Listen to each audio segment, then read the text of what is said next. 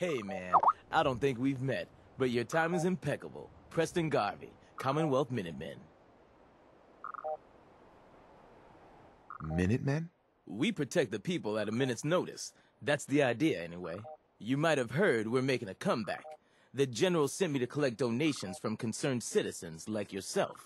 Help us out, and you can count on the Minutemen to be there when you need us. Can I put you down for, say, 100 caps? Really? The Minutemen are collecting bribes now. Hey, man, we're just trying to make the Commonwealth a little better for everyone. Isn't that something you're willing to give a little for?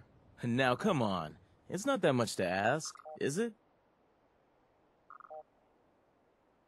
You're not Preston Garvey. Say what, man?